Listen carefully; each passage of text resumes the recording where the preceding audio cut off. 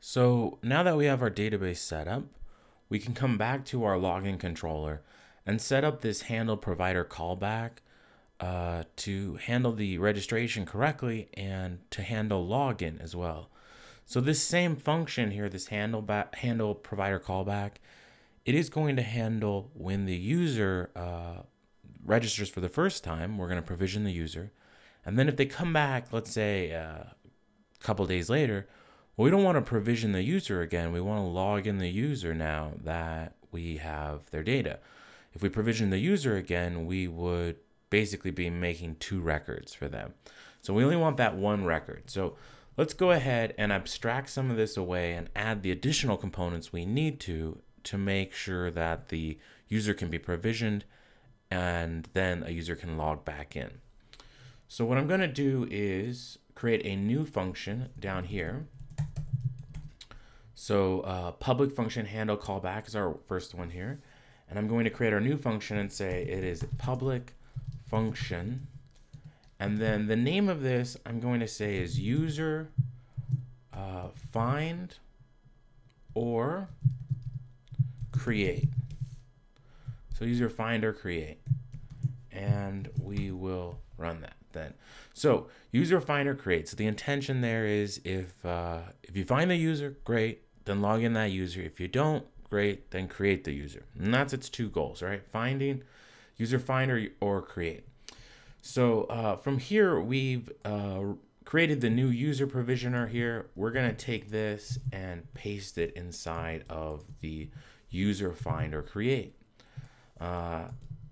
We have this login and then redirect to homepage. Those things are still true for our user. So login the user, redirect to the homepage. That's what we're trying to get to.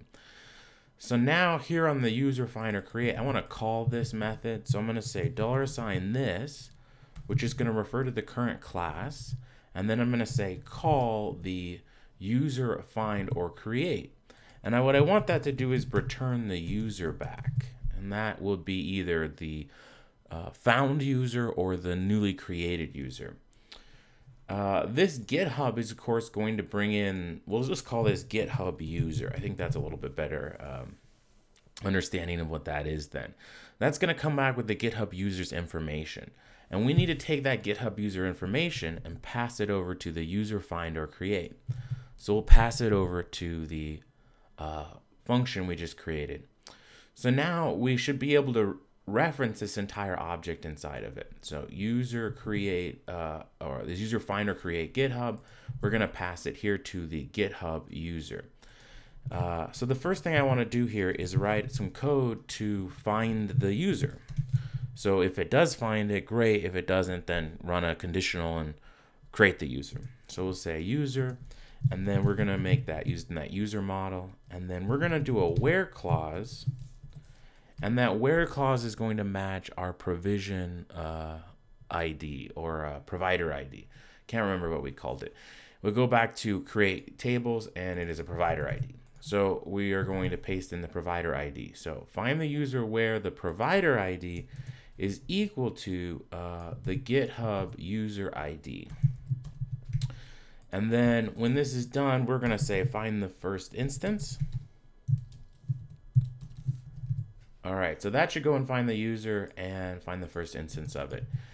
And then if it doesn't find the user, so we're going to say if not user, meaning it did not find the user, well then we can create a new user, and then we have name, email, but we also want to do that provider ID, and that should be the same as the GitHub ID, which is this value here. Oh, sorry, GitHub. We probably, yeah, let's change this because we changed it. So we'll say GitHub user all the way through. And then this value here is ID. Yeah, that should probably be get ID based on what we're referencing. Okay, now I'm going to go and check this and see if it works. Let's hopefully I didn't make any mistakes. It's going to happen, right? First thing I'm going to do up top is print R, the GitHub user, just to make sure I'm like referencing things correctly inside the object. The next thing, it's going to go and look for this user.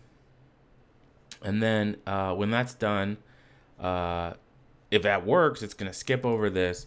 And basically what I wanted to do is just return the user, which at this point now is going to be my actual Laravel Eloquent user model, which is the value here for user. So if that's successful, I want to print out that user. Eventually we'll log in that user somewhere in here to make sure it's working. So let's go back to our page, click refresh. We'll say login GitHub. And there's the first one there. So we printed our, the user is, here's the token, here's the refresh token, the expires, and the ID. So make sure that you're referencing the ID and not the token, as these tokens are going to change based on every time you log in.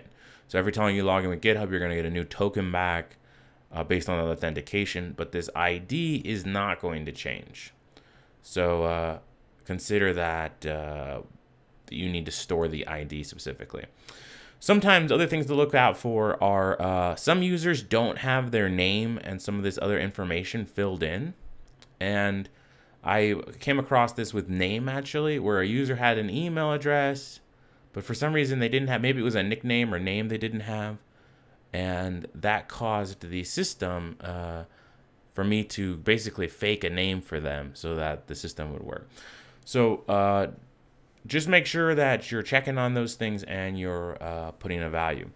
Now down here it says app user object. So it created the user and now it's returning back that object. Now if I go into my SQL Pro and I open this up and click refresh, I'll click on my users table. You'll see there's the provider ID and there is the name, email address, the password of course is blank, the remember token is blank, and you can see when that was created at and updated at. Okay, so that's working.